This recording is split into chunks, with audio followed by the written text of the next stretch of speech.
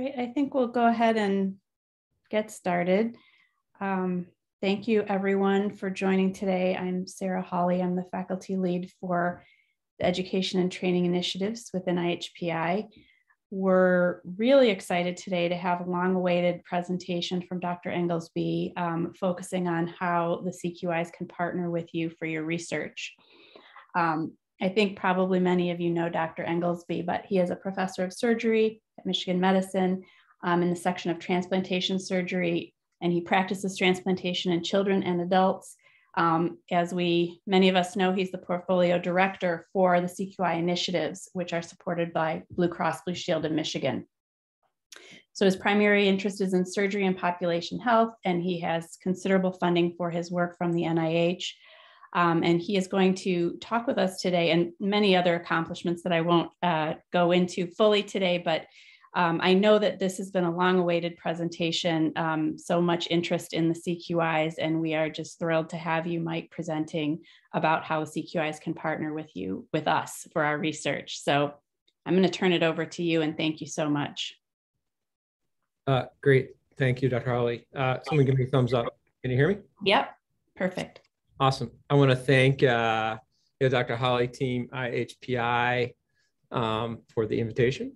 I want to thank Jamie Myers, who's the CQI communications manager, for helping me kind of put the talk together and just kind of keeping me on task. Hopefully it's useful. I think I'll probably talk for like 25 minutes, 30 minutes, and then do questions. My hope would be that you would leave the talk with maybe an idea that you could bring to one of the CQI kind of program directors on a potential partnership. And I'll kind of just give you the lay of the land with how kind of the CQIs, like what their structure is, and advice on how to partner. So, so the CQIs, essentially, the way I explain them are the following. About 25 years ago, Blue Cross got this idea that they wanted to influence care that physicians and hospitals gave, but they realized that they didn't have many levers to pull to change care. So they partnered with a bunch of interventional cardiologists here at the University of Michigan. And that led to essentially a model called the CQIs, or the Collaborative Quality Improvement kind of programs. And essentially Blue Cross has outsourced their quality improvement and their value agenda to the physician community in the state of Michigan. And many of us within IHPI kind of run that program, and I'm one of those individuals. And our goal is really to deliver high value change that improves the overall health of Michigan. And I'll kind of talk a little bit about how we do our work. So you can think of the CQIs as 24 kind of separate, kind of statewide specialty-based clinical registries. So we collect a lot of data, a lot of detailed data on people who get healthcare in the state of Michigan. We analyze the data, we identify high performance, and we kind of prescribe or suggest kind of best practices. And we do that in an iterative fashion. And every year, each CQI comes up with a bunch of kind of goals to try to drive kind of best care across the state of Michigan. And this kind of process has been refined over time. And it takes, a lot of kind of cultural buy-in, a lot of community, a lot of great leadership among the physician community and the hospital community in Michigan. And we do good work. The other thing we do is we kind of kick the tires. We kick the tires at the hospitals throughout the state, and we kick the tires within the kind of physician kind of organizations. So what does that mean? Really, the foundation of this is trust and community. And the reality that if you're let's say a thoracic surgeon, you really are only going to listen to another thoracic surgeon about improving or changing your thoracic surgical care. So kind of change has to happen, kind of boots on the ground. It has to happen within. And in order for that to happen, the physician community must trust each other. They must know each other, and they must kind of have a common goal of taking the best care possible of their patients. And people think kind of healthcare is a very competitive kind of environment. And I think it is in the boardroom, but it is not physician to physician, nurse to nurse. The discussion is pretty much always about kind of improving patients' lives. So, and the system freaking works, man. Like healthcare in Michigan is great. We're not in the business of, systematically comparing ourselves to other kind of states, so to speak, but nonetheless, we are in the business of explaining our value proposition. There's a couple other models like this in other states, but none nearly as robust as we have in the state of Michigan. And this is just a slide that I like to reflect upon. So this is kind of 25 states from RAND report, came out, I think, in 2019. Data is from 2017. And over here, you see kind of the private payer kind of payment or prices for both hospital and physician-based care. So if Medicare pays $1, 1.5 would be, private payer would pay $1.50. So you can see here in Michigan that kind of the prices, so to speak, are about $1.60 or, kind of 160% of the Medicare rate. And you can kind of see other states, even states that are joining us, where it's almost twice as high.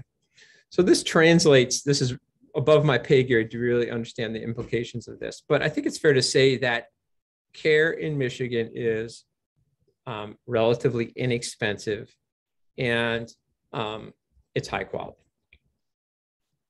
So there are 24 CQI programs, and these are the list. And they really started, BMC2, the second one on this list, kind of is where it all started 25 years ago. It has grown kind of from there. We just added 3 or 4 in the last year.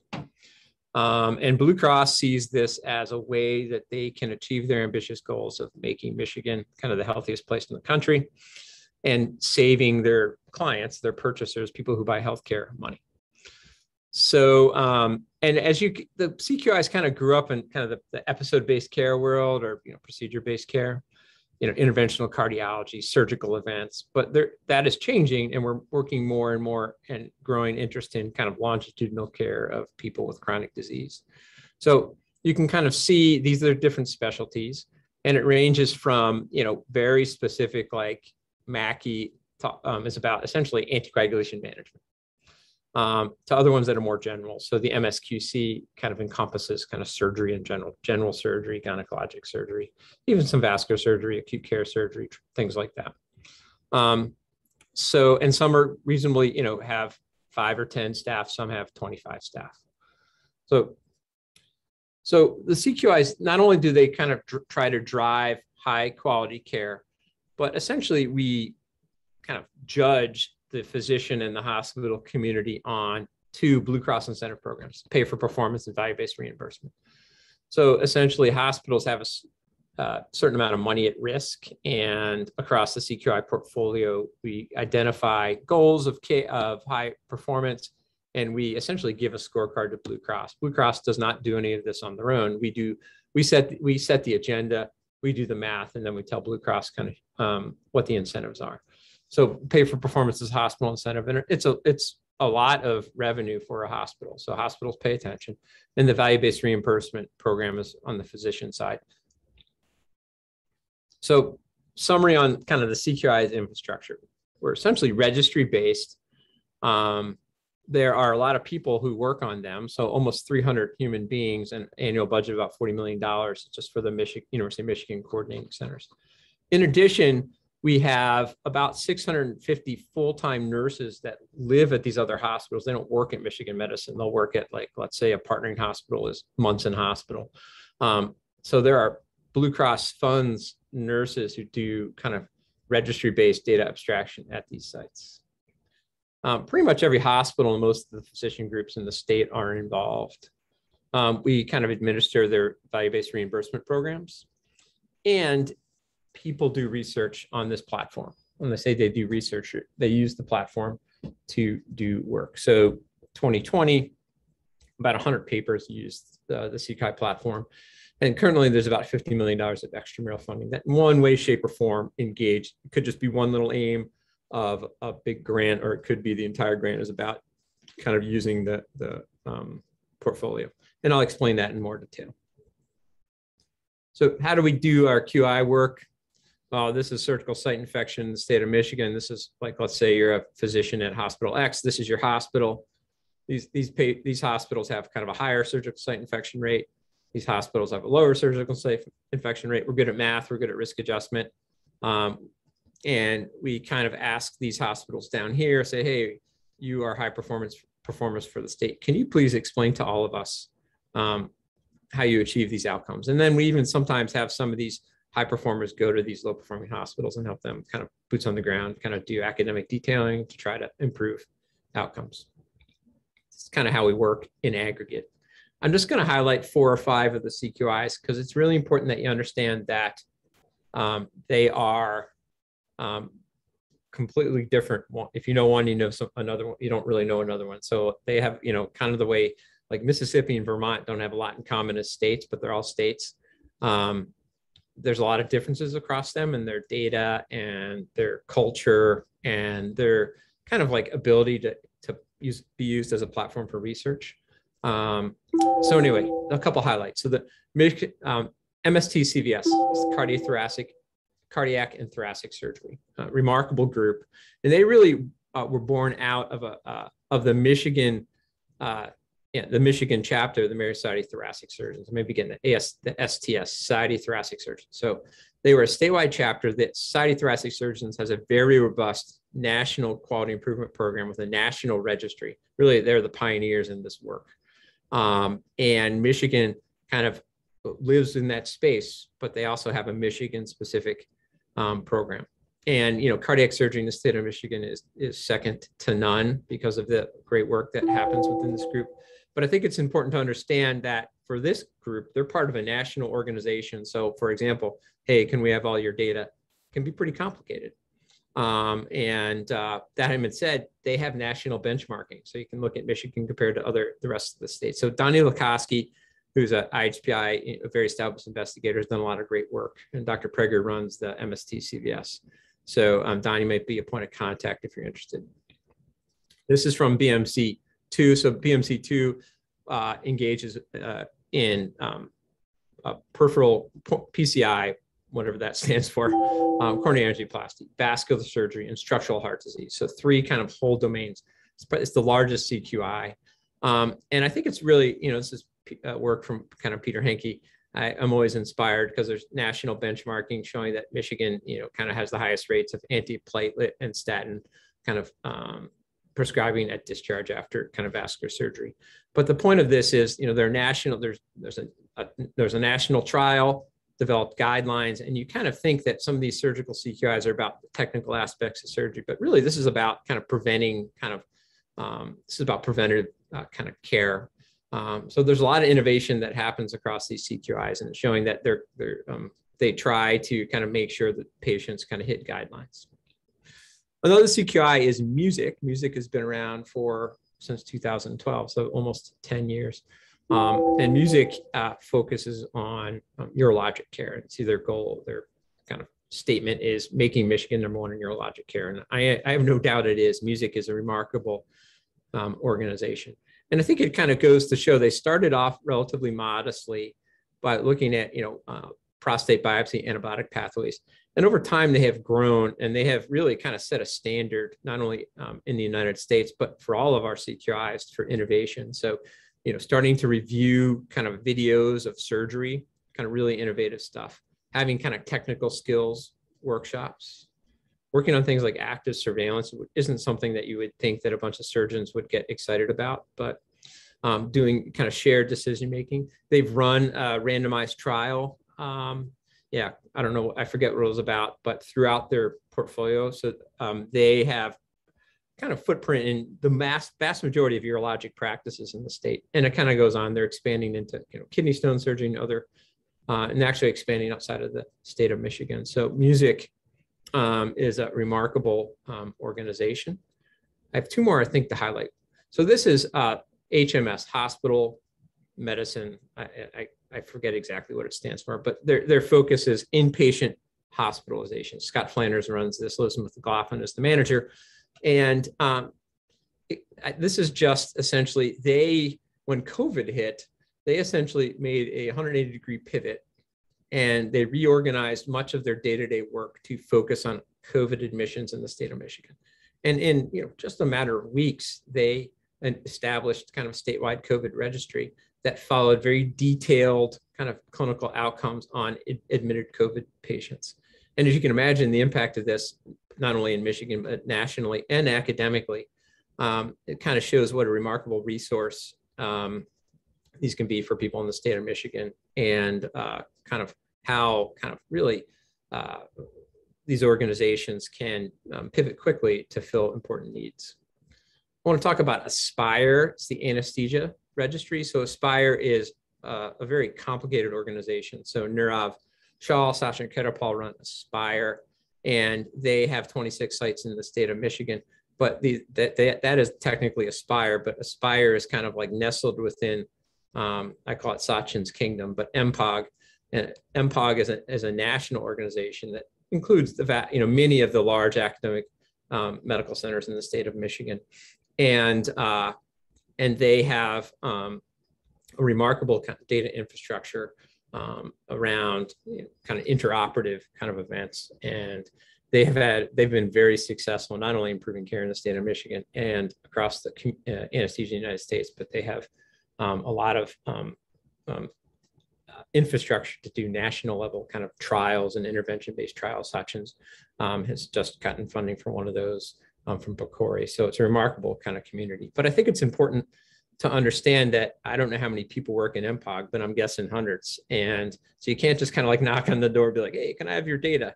There is a process, and these are, and I'll talk about that in a second. So the Michigan Value Collaborative, I think, is different than many of the other collaboratives, because most of these collaboratives are based in some specialty, so that all the bariatric surgeons, for example, in the state kind of come to a meeting. The Michigan Value Collaborative is a bit different. Their target audience is institutional leadership, and they really focus on kind of improving value of care across the state of Michigan. And they have a remarkable database of Blue Cross, Medicare, Medicaid recipients in the state. And they really have a bird's eye view on the vast majority of healthcare that happens in the state of Michigan. And they have their own initiatives, and they also really partner with almost all the other CQIs to help us kind of understand how quality initiatives affect cost. So they're a bit of a different type of registry, a different type of collaborative, but remarkably effective. And then I want to talk a little bit about MShield. So it became clear probably to many of you like 25 years ago, but I think to some of us in the CQI leadership, how what a gap there was in the work we had been doing around health equity. And just about a year ago, we started MShield. So Renu Tipernini, John Scott run MShield. And MShield is about essentially using this remarkable platform to try to drive health equity agenda for the state of Michigan. And they focus on obviously awareness, impact, and integration. In addition, and some of these CQI have direct partnerships with Medicaid. MShield is kind of one of them. And they fund 5 of these kind of community health innovation regions to actually deliver social care to at-risk patients. So in a perfect world, the CQIs would really teach physicians like me, I'm a surgeon, to not just diagnose and write a prescription, but really to maybe potentially diagnose social risk and be able to write a prescription for some social resource. And MShield's goal is to try to bring that to across the entire state of Michigan. They just started a year ago. Remarkable group, and many great partnerships across the state. I'll skip that slide. So anyway, that's just a couple of the CQIs. I think you can see how different they all are. And then here's some advice. So let's say I'm a researcher, I'm like, I don't really understand these CQIs. I got some ideas. I'm really interested in whatever, high value care, and how would I partner? First of all, the CQIs essentially are for quality improvement. And there's a pretty big gap between the research mindset and the QI mindset. And researchers seek truth. quality improvement organizations are essentially businesses that improve care. And you have to have that in mind when you go and seek partnership. So, and people conflate quality improvement and research every day because the tools are kind of the same and the humans are the same. There's times when I'm doing research, there's times when I'm doing quality improvement. But for the organizations, they are essentially funded and they have a contract to do quality improvement. So you just have to be kind of aware of that. I'll talk a little bit more about that because that is by far the most common stumbling block to partner with the CQIs that I see researchers kind of face. Another kind of piece of advice for you as a researcher is we kind of have a general policy around you can't just admire the problem. So perfect example would be I'm interested in at-risk populations in Michigan and their access to cancer care. It's like, all right, thank you. I bet it's the poor people and the people of color. What are you going to do about fixing the problem? So that is kind of the mentality. So if you're going to write a grant, aim 2 or aim 3 need to have some intervention to try to drive or at least develop an understanding on how the portfolio or the CQI can drive change in the state of Michigan. So kind of doing research for the sake of developing kind of new knowledge is admired, but I think you kind of as a researcher need to be bringing more to the table, or at least a compelling narrative on how this is foundational to really improve people's lives. Another piece of advice. I've seen this happen. I try to count at least 10 times in the last year because frequently people will reach out to me. I'm interested in this. And I'll say, all right, you should talk to so-and-so. Kind of don't initiate the conversation like a bull in the china shop, and don't be too professorial about things. These are CQIs are businesses, and they are many of them are very excited to partner to do research, but just kind of don't bring too much technical stuff to the table, and just kind of start slow. So I'm going to highlight really probably the most fulfilling kind of professional partnership of my personal career, not to talk too much about myself, but it is, I think, been a uniquely successful partnership between real scientists and the CQIs. So, I think 5 years ago in the hallway, I mentioned this opioid epidemic seems like a real thing to Chad, and we kind of have created this, this open group that is pretty robust, and kind of it worked so remarkably well because Chad is like the driving force behind, and he has a painfully scientific mind. I tell him that all the time. And Jen can make us, she can take our silly ideas and make them remarkably fundable and 10 times better. And then I can provide the platform. So I can say, oh, here's all the hospitals, here's all the doctors, and kind of provide the influence. And it's been kind of fruitful for 100 reasons. But one is it's never only been about research, but there's been a lot of research that have used this kind of relationship. This is just kind of something I pulled off of, I don't know, some old grant that Chad and Jen or I had submitted. But you can kind of see just these are a couple of the research grants, and there's got to be, Chad and Jen must have 20 grants using improving kind of opioid prescribing and substance use disorder in the state of Michigan. And then, like Jennifer Meddings has an awesome grant within the surgery collaborative around, urinary catheter use. Justin Dimmick has one around, lap colectomy. And there are many, many, many more. So, this slide shows kind of really amazing work that happened within the surgical collaborative in partnership with Open.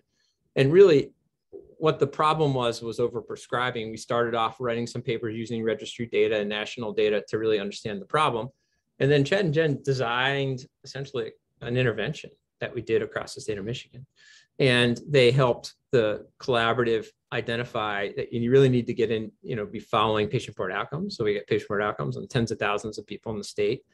And they informed the QI, and we've had kind of remarkable success. So this is just the gray line, or the kind of, I think the states touching Michigan plus maybe Kentucky, and this is the kind of prescription size after surgery, and this is the state of Michigan. So lots of foundational research work.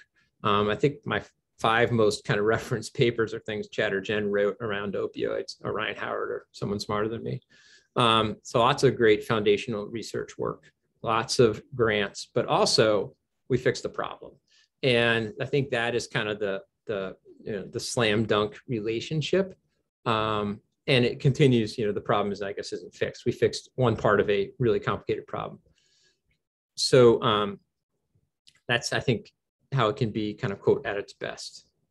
And there are many similar kind of relationships across the CQIs. I just really only know about the one I've been involved in. So anyway, I want to talk about the platform a little bit with respect to education. So within our organization, we're very lucky. We have, so many fellows, trainees, medical students who kind of make all of us better. And I think the CQI data, the CQI space is really well suited for them for lots of reasons. One is that the data is relatively approachable. So like all of the colectomies in the state of Michigan are a lot simpler than all the colectomies from a Medicare data set across the United States. So the data can be approachable if you're doing analytic work. And then I think they can kind of see a potential impact. And many students and many residents, if you look at the papers and abstracts that are used the platform, the majority are written by trainees. And I know how much we all love mentoring these trainees. So it's a unique opportunity, I think, for education. And this is just, I think this is a conceptual model from Ryan Howard, one of the trainees, that where he thinks about kind of like, the people come to see a surgeon, they have comorbidities, behaviors, and they have attitudes and beliefs, and they leave with a surgical problem fixed, but they have the same comorbidities, behaviors, and attitudes and beliefs. And he's kind of really developed this kind of conceptual model around kind of the teachable moment and trying to do kind of preventative health interventions at the time of kind of a surgical episode. And, I think I put this up here because this is work that this is a conceptual model that Ryan will bring to his K award, to his R01s. And he, I think, understands how he can do hardcore research on this. He could do quality improvement on this and really potentially have an impact in the state of Michigan with this kind of conceptual model. And he's done all of this by writing, lots of papers and engaging within the portfolio. And I think he kind of sees the portfolio as potentially an obvious next step in his professional development. And that's kind of really, I think a best possible outcome from research within the portfolio. So I just have a couple more slides. I wanted to talk about how the portfolio is pivoting a bit, or not really pivoting, but expanding into more kind of foundational health, community-based healthcare, and chronic disease management. So, I like to say that, Michigan's a great place for a liver transplant, but a bad place for a diabetic. And I guarantee you, if you needed a liver transplant, I'm looking at Jamie Miners right now. If Jamie needed a liver transplant, it's what time? 4:30, clinic closes at 5. We would get her in by 5. If Jamie Myers is a newly diagnosed diabetic, good luck, So my point being is that the system is set up for kind of certain types of care, and there's gaps for others. And diabetes is just one example. But we're trying to get into the space of kind of the foundational health that really causes figures like this to exist. So this is, many of you probably seen data like this, but survival in the United States kind of is lagging other countries, despite the fact that we obviously know we spend so much money on it. And because we spend a lot of money on healthcare, we don't spend a lot of money on improving health. And we're trying to use our precious resources to get into the improving health business in the state of Michigan. So what are we excited to do across the portfolio? Well, I can't speak for the other program directors. There's, probably 50 program directors. There's each program has a director and a associate director. And I lead the portfolio, but it's a loose federation at best. If you want to engage with one of the CQIs, you need to talk to their program director. And I'll talk about that in a second. But these are, I think, unique opportunities or places where we don't do enough work. Nursing care is a perfect example. Like most of the care is done by nurses, but I don't think we have any grants on nursing care across the portfolio. And I won't read out the rest of them. So these are just ideas I kind of came up with, and certainly isn't limited to that. Sorry, I'm on call because someone wants to come to the clinic at 5 o'clock, Jamie Myers, and get their liver transplant, so I have to be available. So, just one slide on this because this is the statewide data hub, and this will be a remarkable resource for all of us if we can build it. So it does not exist, and I won't go through this in detail, but I'll just say this: we aspire to develop an all-payer, all claims-based, and also EHR kind of informed kind of statewide data hub for everyone in the state of Michigan, where we can not only look at an episode of care, but look at people's lives.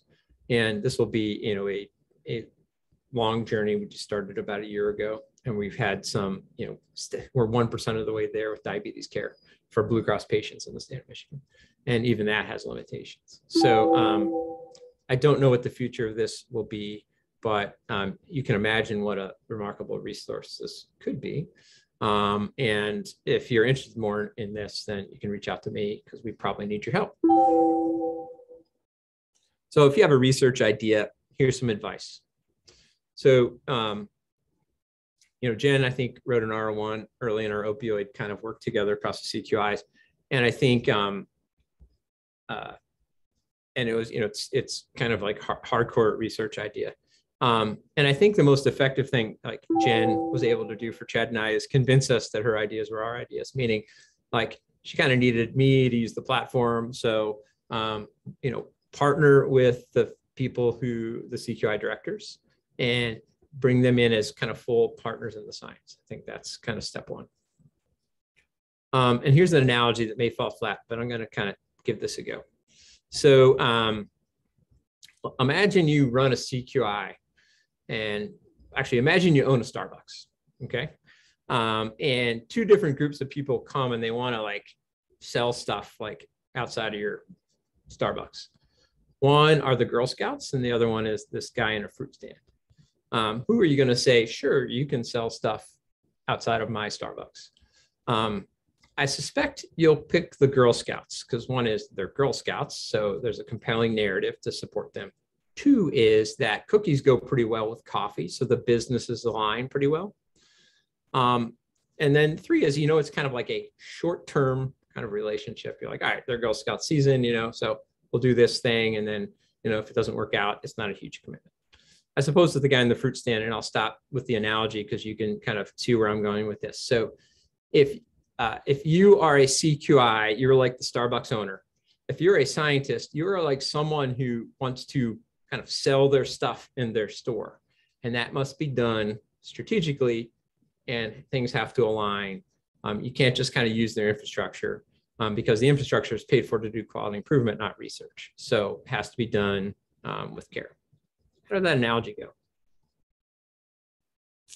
Along those lines, these are data organizations. And within that context, they have rigorous protocols around kind of data management and collaborations. And this is just one that Mark Bradshaw sent to me from the Michigan Value Collaborative. But you can see here, they have a process. There's no one single process. There's no one blanket IRB. And you have to kind of engage in the process. And most of these CQIs will have like a research kind of committee. Sometimes Blue Cross, who funds a lot of this work, is also involved in that.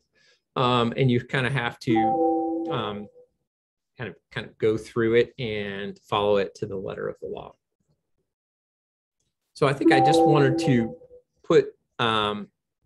say what the CQIs are again, and I think I'm done. Yeah. Because if you do have an idea, I suggest as the next step is you reach out to the CQI director. And you just kind of have a meeting, a Zoom call or coffee, and you try to understand what they do, what their business is, and then potentially share kind of what some of your interests are. So Aspire is anesthesia. So, Sachin Ketterpaul, Nirav Shah would be people you reach out to. BMC2, as I said, is cardiovascular interventions, and both structural heart, vascular surgery, kind of coronary interventions.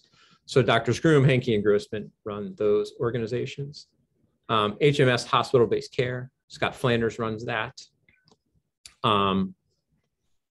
Impact is about transitions to care, so that the journey kind of from hospital-based care to potentially nursing home and outpatient-based care. So Grace Jenk runs that organization. Mackey is around kind of safe anticoagulation care in the state of Michigan.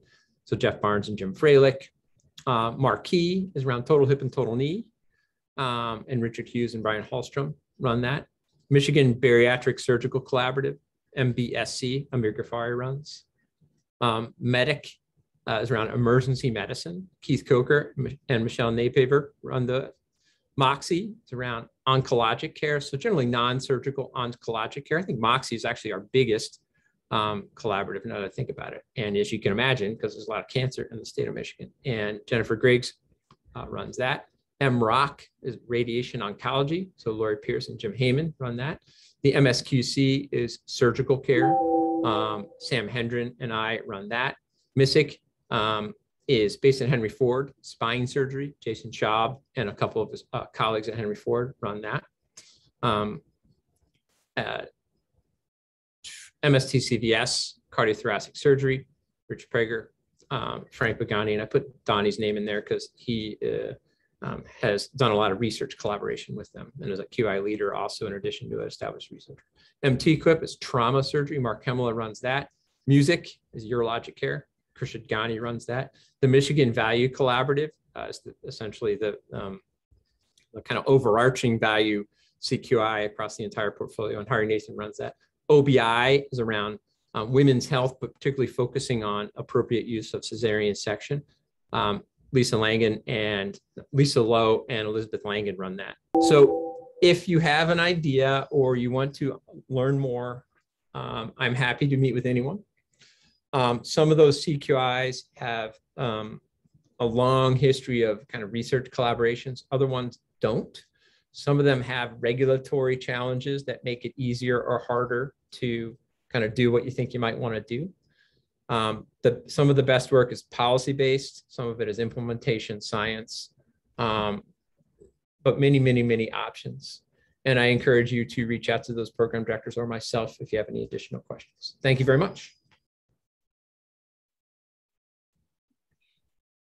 Thank you. Thanks, Mike. Do people have questions? I'll ask a question while I'm waiting to see if people put some in the chat. Can you give some advice on with regard to the time frame for approaching a CQI, like prior to a grant submission? You talked about really a collaboration and not just a, hey, can you write a support letter so I can come in and do this project? And like, what's a good time frame to kind of be thinking about setting that up? I think it's a great question. It probably depends on the nature of your relationship. So I actually just preparing this for the last cycle, and I don't know when it was, but in the spring, I wrote 13 letters of support for various grants, which wasn't any work. My point is, like, a lot of people submit a lot of grants within the portfolio. And some like, Dana Tellum and I have been working on stuff all along. So if Dana says, hey, it's due tomorrow, can you write this letter? And hey, then she and I've had a long-term relationship. It's not a big deal. So that doesn't bother me. That being said, if it's a new partnership, I think you need 6 months. I really do, because you really need to understand the collaborative and what they can bring to the table. And they can't just do research work. So they have a statement of work, and it's for quality improvement. It's funded by clinical dollars, just as any researcher knows. Like, you can't use clinical dollars to do research, right? Research needs research dollars. I'm not saying that there can't be essentially an overlap where the quality improvement work provides research data, but there's a lot of nuance and a lot of discussions and a lot of regulatory stuff that needs to be managed. So I think 6 months is a reasonable courtship, so to speak, and start small. So go out to coffee. First date, you shouldn't go to Petoskey, right? Go get coffee, and work your way up, have multiple meetings, and you'll get a sense pretty quickly whether the CQI is going to be a good partner or not. Thank you. We have another question from Toby Lewis. Can you help clarify the thinking about discriminating QI activities from research intervention? Many times they're intertwined. It's a really good question. Can you? Yeah, I could give an entire talk about this, but I think it's about intentionality. And I think it's at the discretion of the CQI program director, because it's her or his kind of group that is doing this. But if your intention is improving care straight up, then that is quality improvement. If your intention is developing new knowledge, that is research. And I know that sounds like an oversimplification, but we have an IRB, and you write one, and they will tell you how regulated it is or not. Different CQIs have different approaches to IRBs across their portfolio or not. There could be situations where you have to get consent from every individual surgeon or patient that you engage with. Potentially not. So, and I think I'll stop there. Yeah, thank you. And feel free to add on to questions if folks have them. I can't as much see if people are raising their hand or anything. So yeah, just keep typing them on in. John actually asked about the IRB process and how does the process for IRB review, John Anian, and that for Blue Cross Blue Shield review, if a researcher and a CQI team would like to work together. And you mentioned a little bit that it can vary, but especially if we're thinking about like intervention studies or trials where we now have to identify like a central IRB.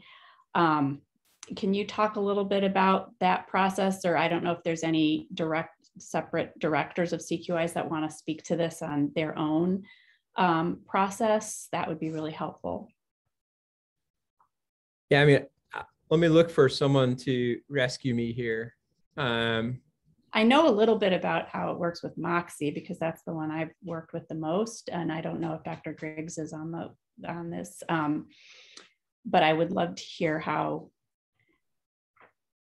And it can be variable. So some of the sites within Moxie, I mean, obviously everybody needs to cede to a central IRB for a clinical trial, which would be the Michigan IRB, but then there can be some separate IRB work that needs to be done with separate sites and groups as well.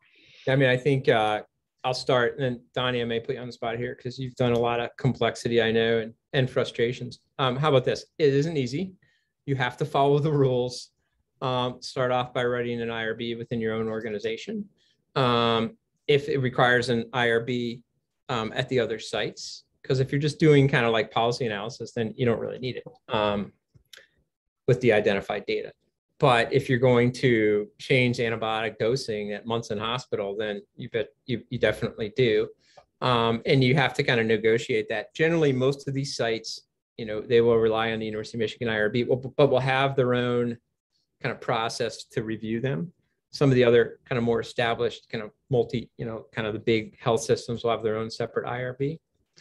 I will say that is where like the portfolio staff can be super helpful because they know, you know, Nancy works at Munson, and when we have these questions, she's their office of general counsel like person, and we go right to Nancy. So that's why that 6 month kind of lag time is really important. But you know, sometimes it's really easy, to be honest, and other times it's a lot of work that you have to do. Donnie, can I put you on the spot because I know you and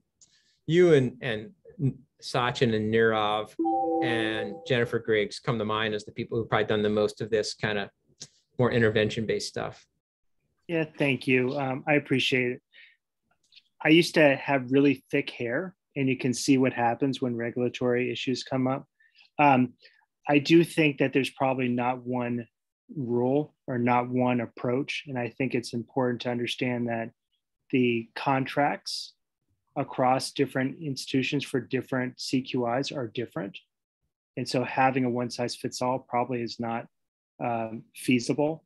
I think what's most important is to understand from the CQIs what their portfolio is, what their contracts and regulatory environment is.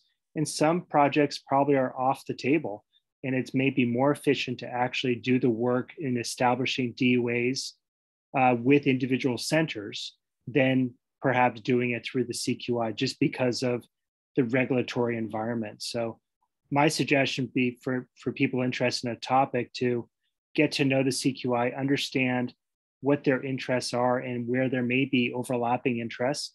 And then once you get beyond that set of conversations, try to understand what some of the barriers and facilitators are. And those would include, the regulatory environment, which is complex. It's not easy. And I think it's also humbling. That's just my honest thought here. And I know Mike and I and Patty Toyer from our MST-CVS QC group have talked about this at length. And I also think having a conversation as it unfolds with the IRB and in conjunction with the CQIs is important, and also the Office of Legal Counsel, because they don't always talk. Yeah, thank you. I will say, though, just to counter Donnie's alopecia argument, you can do some amazing things like cluster. This is the unmatched kind of domain for cluster randomized trials, and changing practices kind of at the bedside. So it can be done, but and I think even one or two projects have been randomized, but just for QI. They haven't really been researched. So many innovative things can be done. I'll say, like Donnie, our friends at Aspire have a lot of experience with this. Jennifer Griggs, I'm sure. But it's hard you just kind of have to go through the process. And a lot of it depends on the nature of what the intervention is going to be and how many patients are going to be involved and things like that. Yeah. And there's some great tips kind of coming up in the chat too from folks who have done some of this. I want to go back up to Raj Mangrukar asked a question, veering from the IRB topic a little bit. How much is the parent organization, Blue Cross, involved in determining initiatives to be folded into the CQI? Or is the discretion much more at the director level? Yeah, it's a great question. Generally, Blue Cross is hands-off regarding the QI agenda. Say generally, I'd say they're hands-off. So what does that mean? So if the cardiac surgeons want to work on, they're doing this thing with pump sucker kind of something. I don't know what it is. You have to be a cardiac surgeon to know. That's obviously something only a cardiac surgeon would know and love. So they set that agenda. Some CQIs have like a executive committee, and they review data and they say, where are the gaps? These are our priorities. Sometimes it's done just by the program leadership. In the MSQC, we're working on hernia, colorectal cancer, and smoking. Like that's our agenda for the next coming year. Blue Cross really does let the programs set their own agenda. Blue Cross does decide what new programs get funded. So, for example, lung disease or diabetes care is a big kind of challenge for them. So, we set up a new collaborative in those domains. I don't know if that answers your question, Dean Raj, but they're pretty hands-off because they know very much that, it's always like I always say, the orthopedic surgeons only listen to orthopedic surgeons about orthopedic surgery. So he says yes, and also has another question of how often are non-physicians, other health professionals involved in leading initiatives within CQI?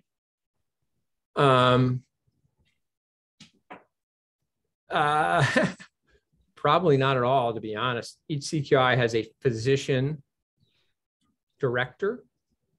Occasionally, it's been a nurse in leadership roles. Sometimes technical people like radiation oncologists have these physicists or something. I don't totally understand it.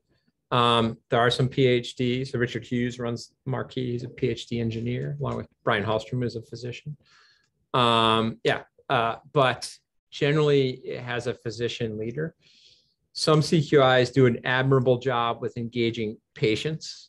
at the table. Jennifer Griggs' CQI comes to mind in cancer care, and other kind of advocates for specific problems. But generally, I don't know if you know this, but healthcare is a business, and a lot of the QI agenda, is generally set by physicians for physicians.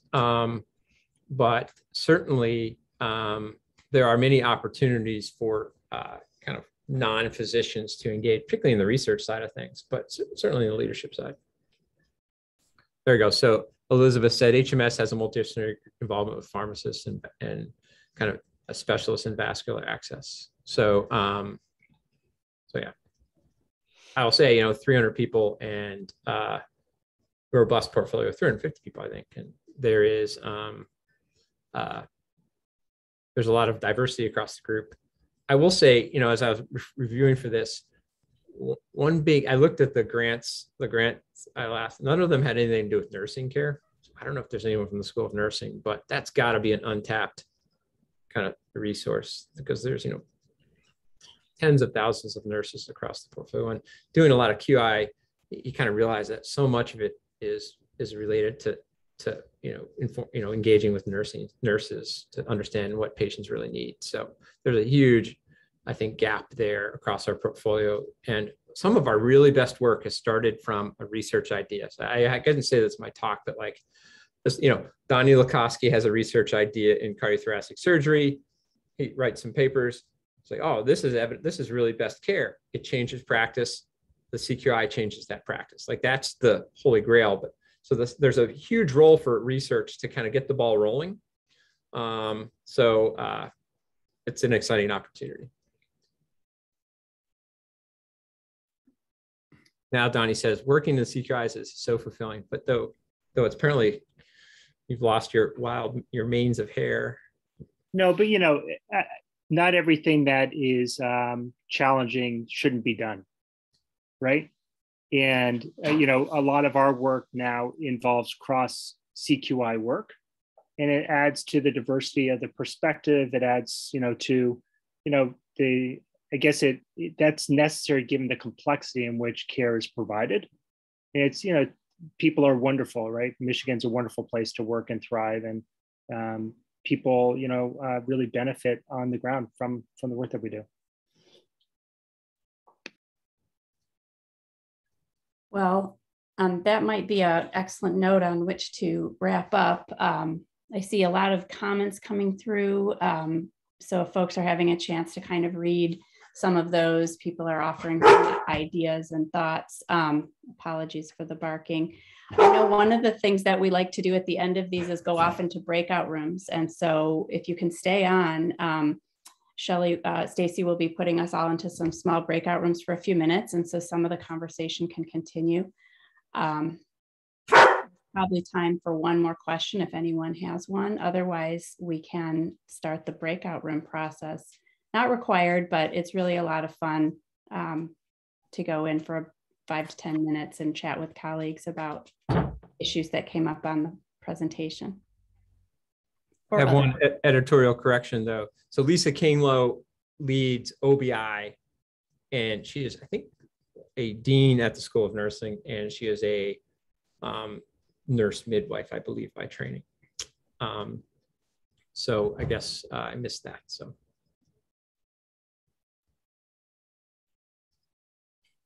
Great. Well, we had a great turnout, lots of interest, obviously. So folks, please continue to follow up with the program leaders for each of the CQIs, and stay on if you can, and go on into the breakout rooms and continue the conversation. And sorry again for the barking. Thanks so much, Mike.